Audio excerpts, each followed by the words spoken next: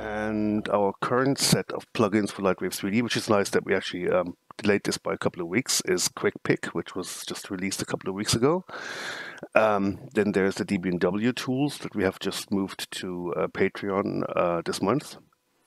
exrTrader and exrTrader Pro, where exrTrader Pro is essentially just an extension to the existing exrTrader. There's nodeMeister, which was released this year as well, FrameD, and infiniMap. So qckPck, that's the one that we've just released, is essentially a navigation system for LightWave 3D layout, which is built for speed, shortcut-oriented, works in multi-selections if possible, and you can also customize it to your liking. And as you can see, I've selected some items. And the way I've configured it is qckPck itself is being launched when I press the Q button. And there you see a menu that pops up that allows you to select items, objects, bones, lights, camera, edit surfaces, either in the surface editor or the node editor. And you can also edit plugins that are attached to the items, add plugins to the selected items, remove them, run generic plugins, which is, I think, that huge list in utilities, the additional list, this one. And you can also build your own menu set. And the way it's supposed to be used is that, essentially you just press QI and you can select an item directly without, doing anything else. Or QP, and then you have the plugins, and you can just open one here. So as opposed to, just to for example, get to exrTrader or another image filter, you would have to press Control F8, then get to the image filters, then click on that, double click, and then it eventually opens. Or it should. Yep.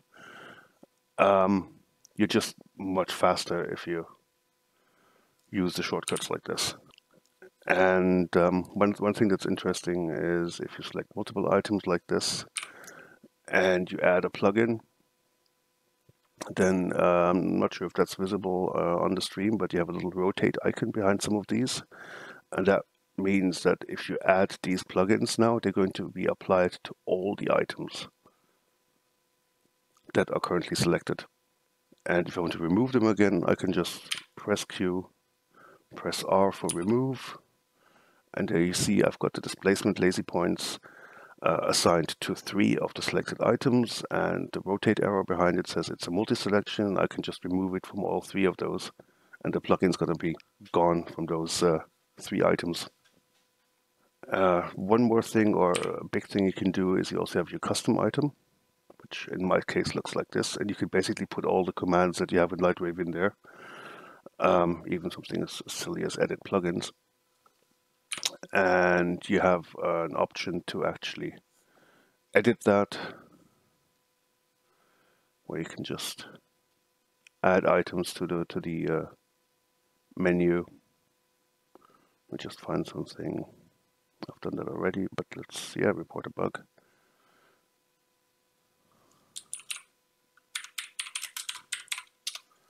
And as you can see, the next time I open the custom menu, I've got a new report a bug. In the options, you also have this loop over multi-selection thing. So if you have an item or a command that's being called, and it's a command that acts on a currently selected item, if you activate this loop over multi-selection option, then what qckPck will do is select the first item, run the command, then select the second item that you selected, run the command, then the third, and so on until all of the items you have selected in your multi-selection have been processed. And then it restores the original multi-selection again. So for some commands that may be useful. And yeah, that's basically what qckPck does. As I said, the interesting thing is that you can just, get to stuff really quickly by just pressing 2 keys and bam, you're there. That's what it was essentially designed for. You can kind of slow things down a bit if you like to. For example, if you have the sticky option, which means that once you've selected something, an item, the main menu stays open and you can even move it. And since, as you can see, the title bar is kind of busy here with the operating system controls, which I couldn't get rid of, and it's a bit tricky to actually select this. You can even use the cursor keys just to move the panel. Oh yeah, it could be yeah, the OpenGL issue. You can even use the cursor keys to move the panel. Escape closes it, as it should. And also, one thing it does, even if the panel is sticky and you're like working somewhere else, like me in the bottom right, if you press Q again, it's just going to center the panel on the mouse cursor again.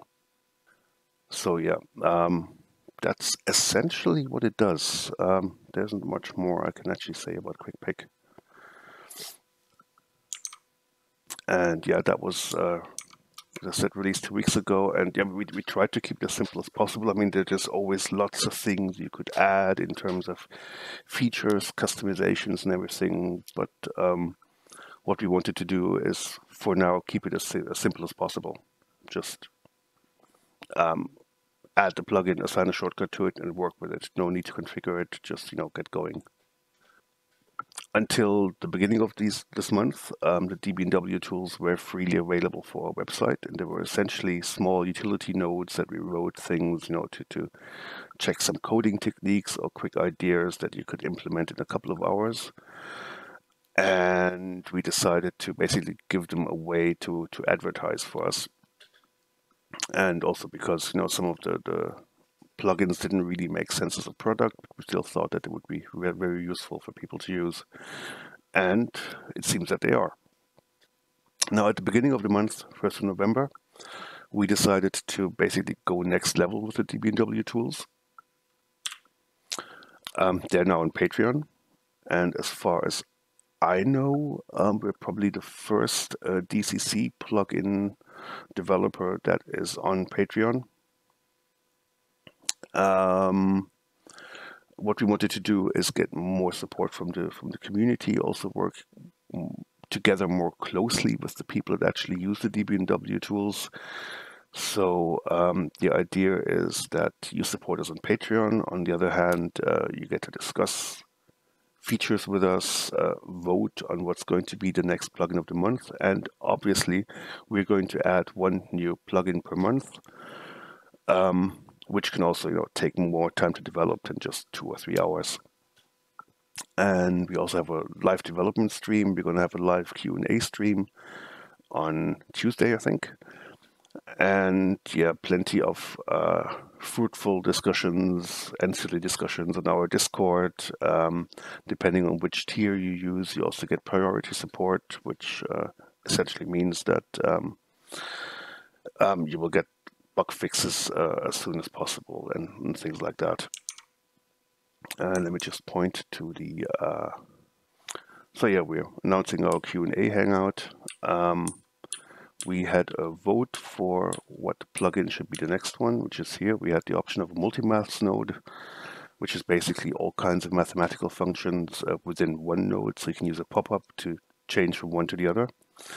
A multi-switcher node, which would have been a node where you have, let's say, multiple color inputs and one scalar value that defines which of the inputs is going to be output. And you could add as many inputs as you want to.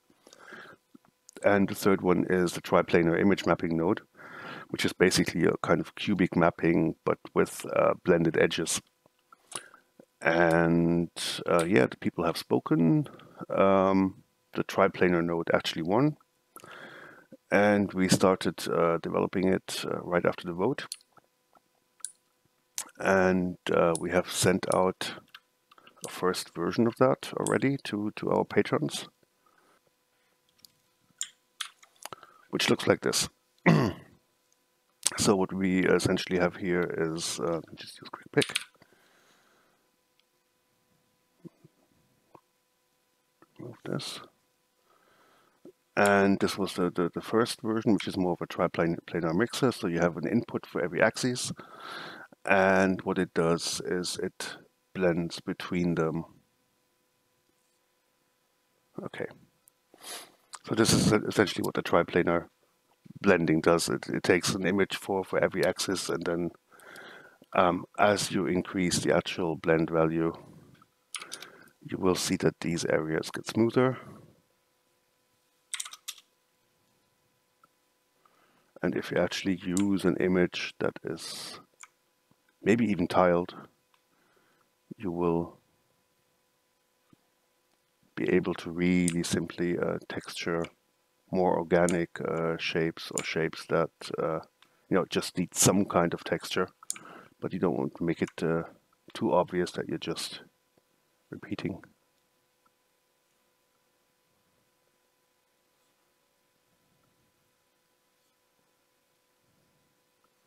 So this one was essentially the first test, just to see if the whole thing works.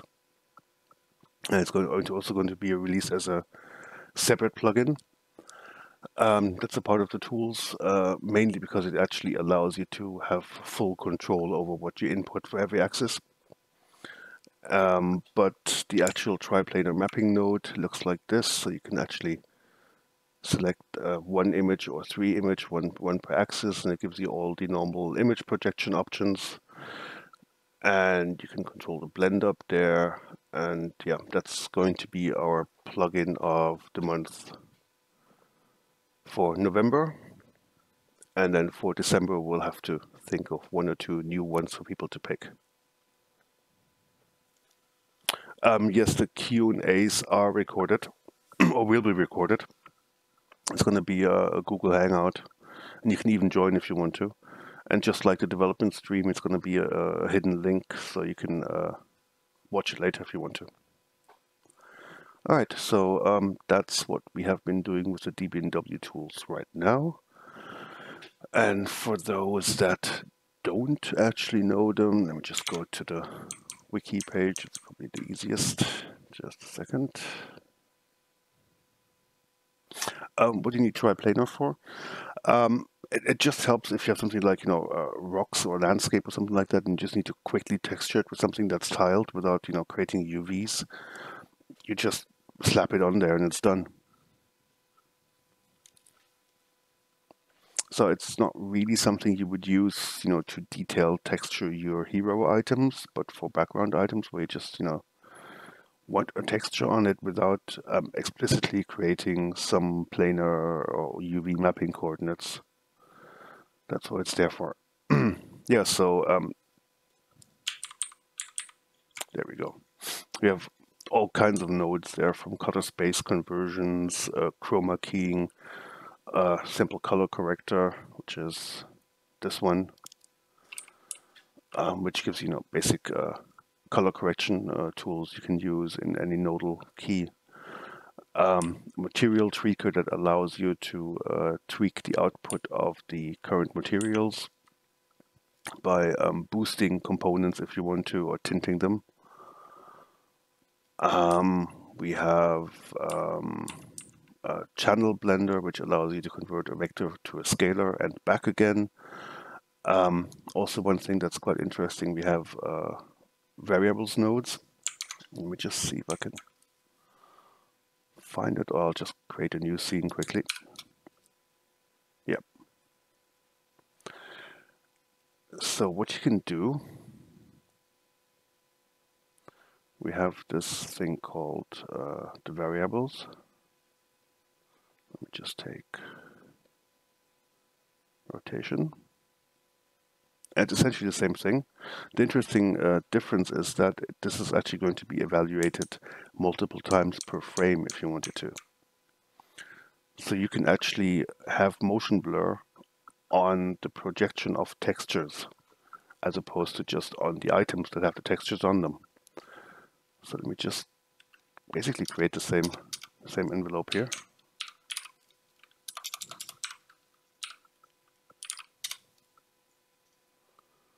Make that linear as well. Pipe that into the rotation.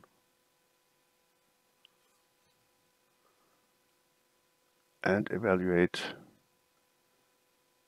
interpolate it, and boom, you can see that I've actually got some motion blur on this now.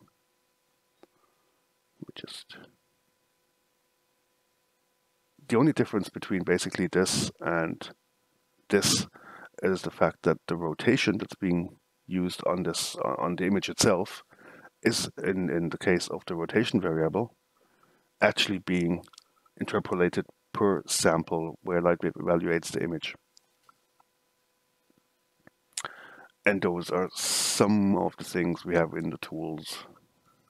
but I thought this one was quite neat because you actually don't have any other option to have some motion blur on the surfacing, and I was surprised to see that it actually works.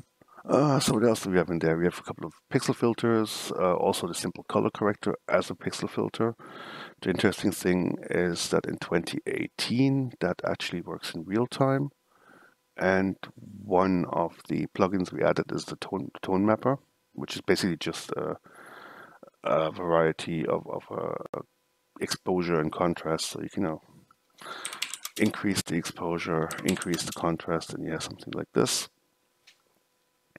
But you can do it interactively while VPR renders, and basically use that as a preview to what your image will look like if you later on apply tone mapping in post.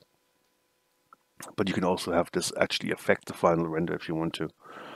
And one thing we added this month for our patrons is essentially the same principle, except that the way the contrast is computed is identical to how V-Ray does it, which tends to give the lighter and the darker areas a bit more space.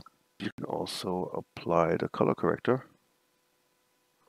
And since it's a pixel filter in 2018, this is going to be interactive as well. So you can, boost the saturation if you want to. And increase the gamma. This will actually render out, yes. And the exposure will only render out if you have the effect final render on. And yeah, if you want to, you can tint it to a certain color. Just invert the colors, which is crazy. Or just, let's keep this as 200. Maybe just change the hue.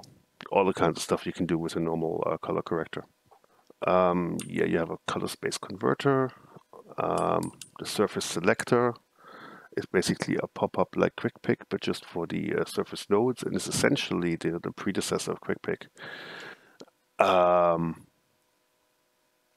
some Windows-specific things, and one of the plugins that was created really quickly, but is super useful, is Render Delta, which, let me just tap the right thing. So what Render Delta does is it kind of remembers the render time for the current image. And then once you render a second one, it will compare it and tell you if the second render is actually quicker or not. All right, so this one took 23.9 seconds, and the render delta doesn't show anything at the moment. But let me just change the camera settings, maximum samples to, I don't know, 8, but have a minimum of 4 samples. And if I render again, last one took 23.9 seconds. Yeah, this one 8.8. And as you can see, the render delta says it shows it in green, which means it's faster, and it took 26.8% of the render before that. And yes, all the plugins are macOS compatible. The only exception is some of the older tools are only available for Windows. For example, there is a few here. There is a render audio notifier, which basically allows you to assign noises or sounds to when you're starting to render a frame, or when a frame render has done, when a scene has been loaded, saved. That's just because it's a capability that isn't available on Mac OS like that. Then there's the render priority, which automatically lowers the priority of LightWave when it's rendering, either via F9 or F10, just in layout. And yeah, that's not available on macOS as well. But everything else is. And the same is true for all the other plugins. So yeah, I think that's a quick look at what the tools do. I mean, we still have plenty of ideas for future tools, so it's not like we're gonna run out once the 3 ideas we had open for a vote are going to be implemented, because there's plenty more coming, and I suspect, knowing the people that support us on Patreon, there's going to be plenty of new ideas by them as well. So exrTrader is one of our, I think it's our second oldest plugin. And it was initially developed just as a test to see if we could get OpenEXR to work in general, if you could get it to work within LightWave, and it quickly ended up being a nice layered export. Recently this year we've also added a new version of exrTrader called exrTrader Pro that also allows you to save cryptomats, which I'm going to show in a bit. I would say that the main difference between exrTrader and exrTrader Pro is that exrTrader just saves the buffers as LightWave produces them, whereas exrTrader Pro can also create its own buffers or modify the buffers in a way that you can't just do by image processing. And the first example of that is the cryptomats.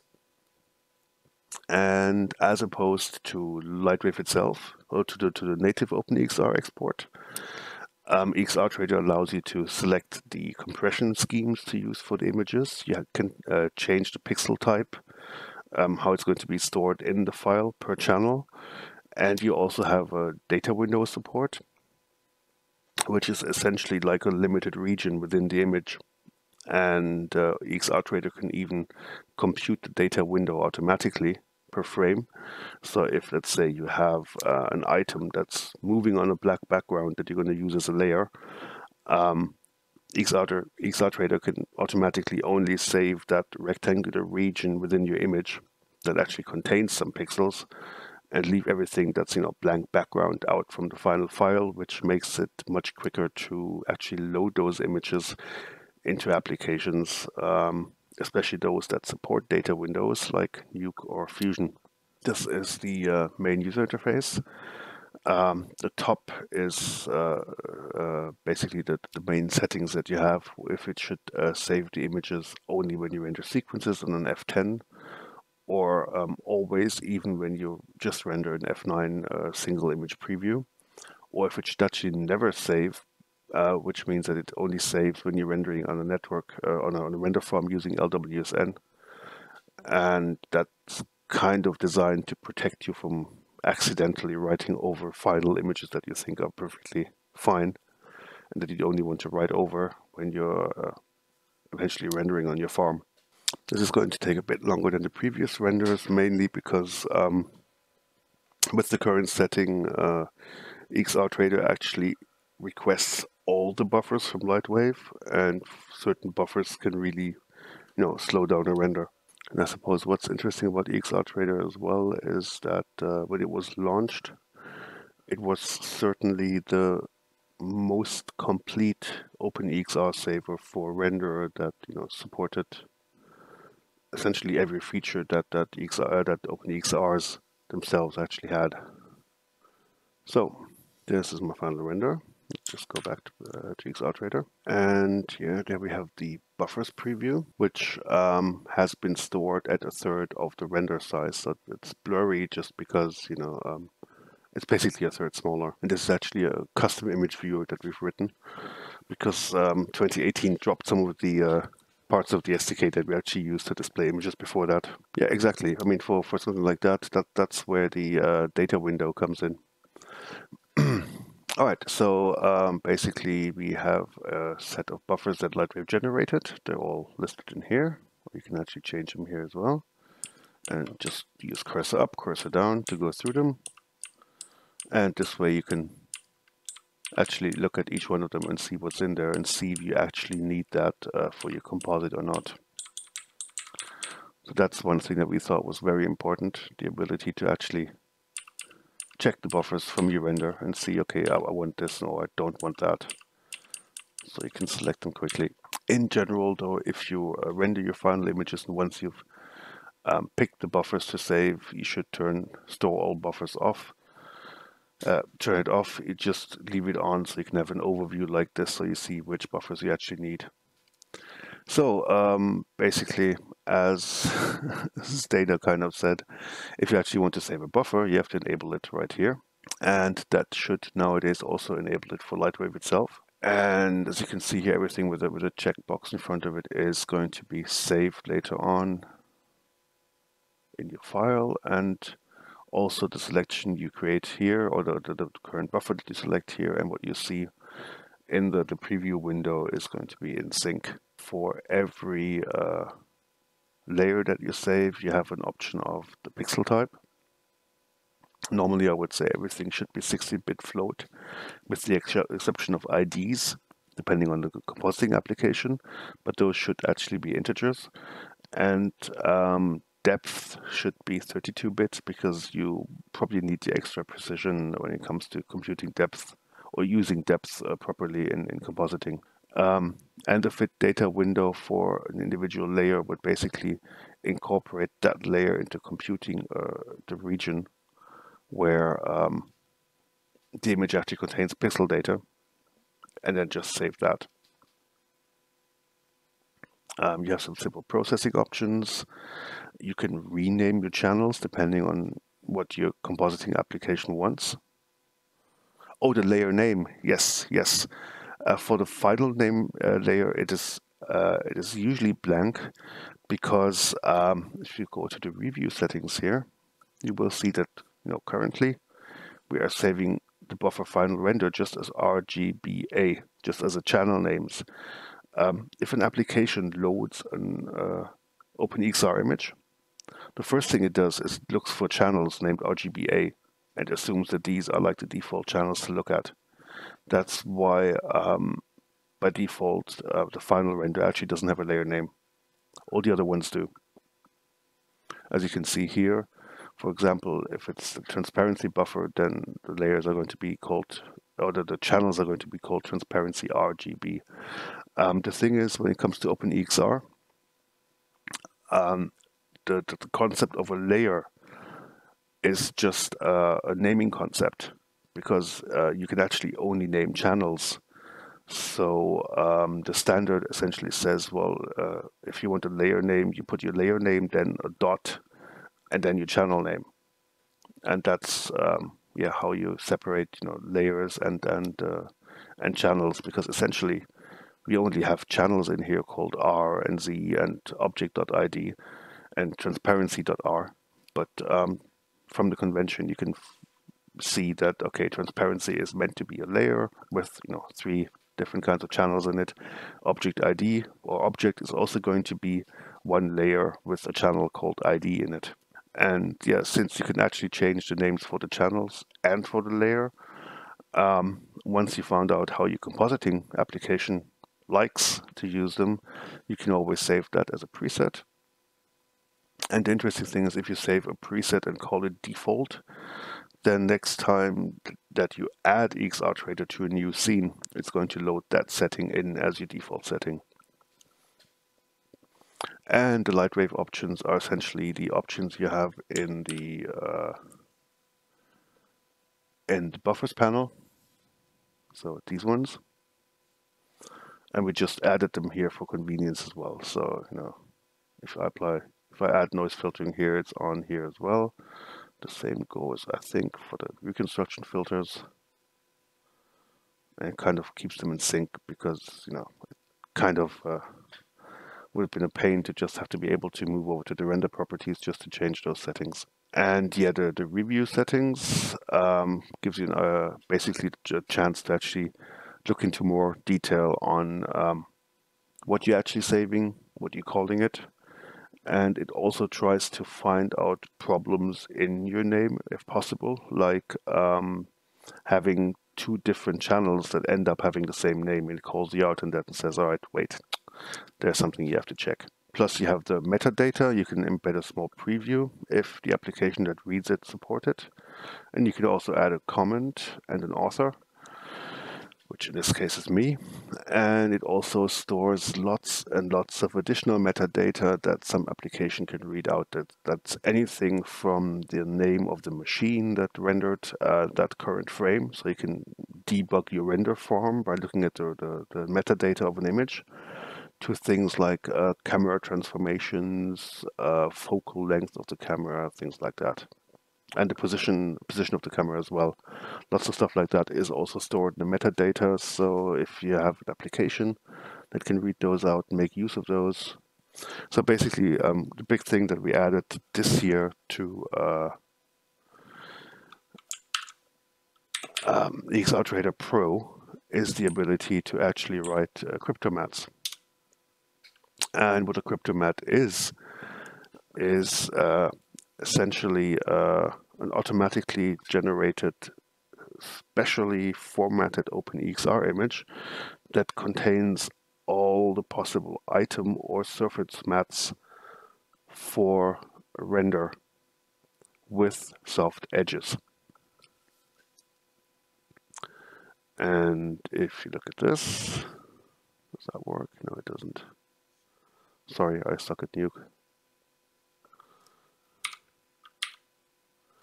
So this is essentially the final render that we have. And I've got cryptomats saved. Oh, there we go. And it essentially looks like this. And for Nuke, as well as for Fusion, and now for After Effects, you have special plugins to actually extract the cryptomats from the scene. So in this case, I can just use the picker and add something like this, and I've got the helicopter as an object. And if I zoom in, you can actually see that you have fairly smooth edges here. And what I've done in that tool is I've basically just changed the hue just of the item called helicopter. Let me just open this quickly as well. Yeah, as you can see, this is just the helicopter itself changing the hue, which is the thing that's being designated as yellow here. An interesting thing about cryptomats is that the selection of the items is text-based. So as you can see here, the mat list of the things that I've selected is actually RC_helicopter, which is the item name in LightWave. If I switch over to crypto materials, for example, and also pick that part, it's actually, let me just clear it first, it's actually plexiglass, which is this surface. I click on this as well, it's texture body. I can also just edit it here. And that also implies that if you use the same selection for your mats from one scene to the next, it's going to work just as well as long as the names of the items or the surfaces is the same. So you can basically add those, and if you look at this again, you'll see that the hue shift has now been applied to this part and that part.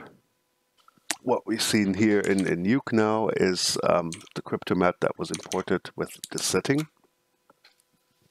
And these are buffers that exrTrader creates in addition to those provided by LightWave. As you can see here, there's also exrTrader helper pixel filter. That's the one that actually extracts the information that LightWave needs. And if you have a license for exrTrader Pro, you will get to see this additional cryptomat tab here that allows you to select a file, select the compression, and it actually only allows you to select one of the lossless compressions, because as soon as you use a lossy compression for the cryptomats, then the whole matching of an ID to a name is not going to work, because essentially the IDs are going to go wonky. There's three kinds of cryptomats that are being that exrTrader can generate. One is an item cryptomat, which is basically the ability to be able to select items later on in compositing. The other one's surface, and the third one is the hierarchy cryptomat, which is essentially the name of an item, or the name of the parents of an item. So you can select all the items that are the children of, say, RC Copter in this case, and it's just going to be one single selection. And since all three of these can be extracted using individual nodes in Nuke or in Fusion, or nowadays in After Effects as well, you can essentially combine the extracted mats as well. If you need, more fine tuning, like say something that's on this item but only that surface. And the levels, okay, you could also save each layer either as a separate cryptomat file or as a layer within the main cryptomat file. One thing that exrTrader doesn't allow, because we didn't think it made sense, is to actually add the cryptomats to your main render, because it does add lots of weight. And in many cases, you might actually not need the cryptomat, so it would actually slow down things quite a lot. And the next option is the amount, the number of levels, which essentially is the amount of different mats that the cryptomat can store per pixel. Now, with 6 levels, you can have like 6 different items that cover the same pixel. But that selection of 6 items can change from one pixel to the next. So anything beyond 6 is very, very unusual. And yeah, next you can pick the name of the layer. If you save it as a separate file, you can have a file name for that. And the manifest is essentially a text file that gives you, that tells the compositing application what the individual items are actually named. And that can be either embedded into the OpenEXR file, or it can be external per frame, or you can use one external file for the whole scene, which you then write manually. And of course, if you go to the review settings, this will show up as well. Review settings is also extremely useful because we have variables here you can use, and the review settings kind of show you what the actual paths are going to look like once those variables are going to be taken into account. All right, thanks. Well, I was just about to wrap up exrTrader, but there's one last thing I wanted to point people at, because that's something we added for the latest release as well. That's a small help here. Yeah, inline help in a plugin. And it's basically just to remind you of the most important things, which is what do the different compression modes in OpenEXR do. So you don't have to actually look them up in the manual every single time. And the other one is the variables you have to use in your file names. And some of those are quite nice, like the scene version, for example. So if I call this scene, let me just save this scene. If I find the save scene increment, there you go. Now it's called RC helicopter crypto underscore V0001. And if I actually add, let's say here, scene version, and go to review settings, you will see that it actually extracted the version number, and you can use that to create your own file names or name directories or things like that. And also, whatever you type in here, if that means that you, to save a file, exrTrader would actually have to create directories. It does that automatically for you. So there's no need for those directories to exist already. All right, and I think that's a wrap up on exrTrader.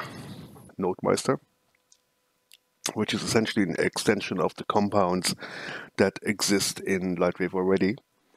And what it does is it allows you to have one node graph that's basically your own node graph, and it's shared in other node graphs using a special node. And you can use it with presets, for example. So if you have an often used node graph that you need to use, you can save that as a preset. And the main idea is to basically, on the one side, make complex nodal setups easier to create, and also the ability to reuse nodal setups in different node graphs at the same time.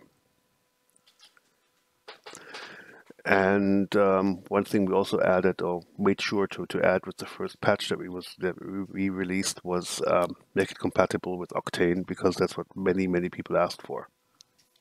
Which I don't think I'll be able to show because I don't have Octane installed at the moment. So what we have here is 3 very exciting primitives. If you look at the cube, you will see that all there is just a principled BSDF shader. Now, the first thing I do is I add the nodeMeister node here, and does it actually have a graph that's loaded? Yes. It actually has a graph that's being loaded with the current scene. So I'll just take the color output and hook it up. And as you can see, it doesn't do much except turn this into white. So in here, there's a reference to another graph. So if I switch over to that, you will see that it takes an input color, runs that through a simple color corrector, and outputs that. So let me just hook this up to something else. Let's just make it a 3D crumple texture, for example. And as you can see, on the cube, I now have the crumple texture. And that would let you take the background color from here. So it's let's give it a nice black color. It's a black crumple on whatever comes in here, comes through here. If I switch back, then this is the node that I've been using. Now if I go to one of the other surfaces, let's go to the sphere. And yes, I'm using qckPck again. This is the sphere node graph, which also doesn't do much, and I will also make this a bit smaller. Add nodeMeister here. And it actually uses the last node graph that I've been editing, or the last nodeMeister graph that I've been editing. So if I hook this up as well, you will see I also have the crumbled texture in there.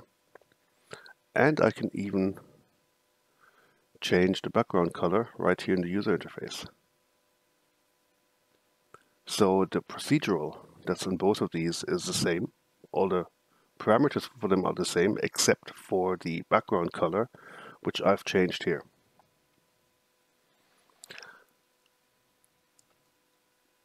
And let's do the same with the donut. Or wait, torus. It's a torus.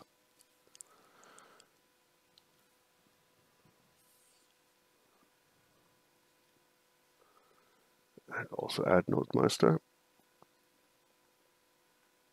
Also hook it up, and let's give it a completely different background color, like blue. So essentially what we have here is we have the same procedural on 3 different surfaces from the same node graph, but the background color given to that procedural is different from one node graph to the other.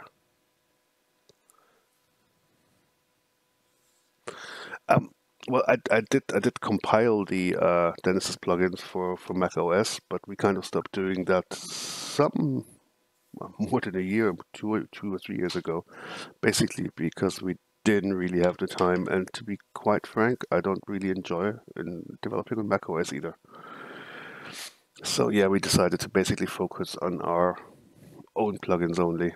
It's not the matter of making them compatible, it's the matter of compiling them on the Mac and testing them there. Alright, so one of the nice things is I can just go into this node graph, which is now shared by all 3 surfaces. And I can just make changes here. For example, swap out the crumple texture with, let's use bricks.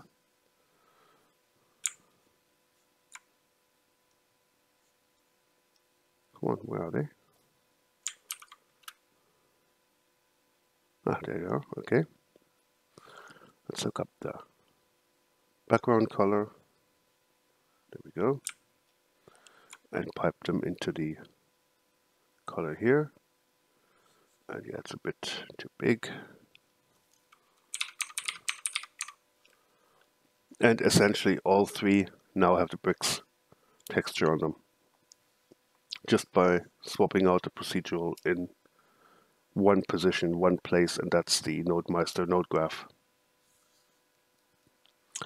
There's a few things it does that the native compounds don't do.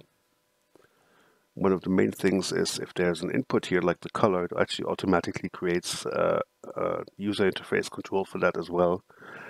So you can make more complex nodes that have some inputs that you don't actually need to connect to something to get some values into them. You just have a user interface control for them that you can use. And people have also been using it for things like synchronizing displacements based on procedurals to the actual shading of the surfaces based on the same procedurals. What you can do is on the one side, you can also save the node graph that's being used in here as a preset. And you can also save the whole node with the node graph that it's using, as well as the input values for the controls as a preset as well, and just reuse them like that across different scenes. And one thing we added with the last version is also the ability to have what we call a local graph, which essentially makes the nodeMeister node behave exactly like a compound, where you're just nesting the node graph within the nodeMeister node, but it's not being shared with other nodes at the same time. So yeah, I would argue if you're like, a proper nodeMeister, as in a node freak, this is one of the must-have plugins to, create more complex node graphs and to really leverage them across the different subsystems of LightWave. Now, FrameD is based on some in-house plugins I wrote in '99, I think, for a short film that was basically hand-drawn animation, but composited in LightWave, mainly because LightWave was the only application that could handle that kind of data, because even compositing applications couldn't back then. We just had, too many images, too many layers, and not enough memory. And it's a plugin for, as it says, advanced image sequence management, so you can actually edit image sequences within LightWave 3D using an X sheet or dope sheet. So you can define which image is going to be visible at which frame of your sequence. You can retime the image sequences using envelopes. You can speed up interactivity by using an image cache and proxy images, which are basically just automatically scaled down images that are saved to disk. And one thing we added this year was memory compression of the cache. So many images will just, use like 20, 30, 40% less memory once loaded into RAM than they would previously. What we have done for FrameD was the last release is create a short animated or short animation where we had Dogma record a voiceover, and I quickly lip synced it using images. And this is the scene just used for the quick sync for the lip syncing. So this is the sequence editor, and what you can do is you can sync it to layout. So as I scrub through layout here, you will notice that the current frame up here updates as well.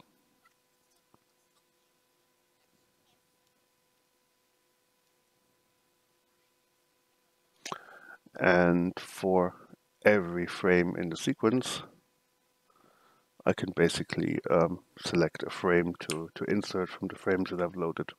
The interesting thing is that if you actually export this, it doesn't create like a new image sequence with 250 images in it, but it will just write a text file that references the images used in here. And it will only load those into LightWave as well. So, especially if you're working together with things like hand-drawn animation, and where you have many cycles and many loops of people walking, people turning left, people turning right, that are being repeated, then only the individual images are going to be loaded, but not a whole image sequence that's been created with all the images that are inside it. And this is one of the main uses. The other one is also because you do have the compression and the ability to automatically proxy images. If you're working with huge backplates, you can really speed up your interactive workflow as well by basically loading or converting your image sequence into a framed sequence, and then load that in and have it automatically create proxies when you're working in layout, trying to match move or make something fit to your background animation or background sequence. And then once you render, it will actually just load the images at 100% using the original image files. All right, and the last one is infiniMap, which is the first product we ever released, which was initially developed to visualize the Tour de France bicycle race for German television, and then later turned into a proper product after a very, very lengthy rewrite, because we found that what we used in-house wasn't really sufficient, to use as a product. All right, so basically the interesting thing about infiniMap is that it only loads parts of the image that are actually being needed for the render. And the image that I'm using here for the blue marble is, let me check.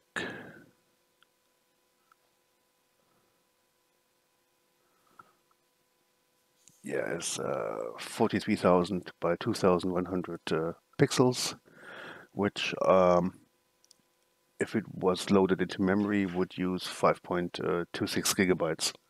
And currently, just to render this, I'm only using 6.25 megabytes.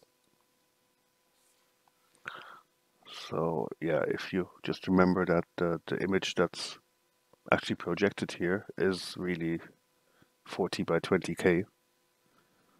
This is fairly fast rendering.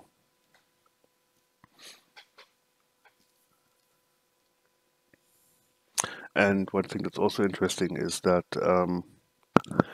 if you load a scene, it doesn't need to load the images into memory either, because it just loads a reference to the image and doesn't actually touch the image before the render starts.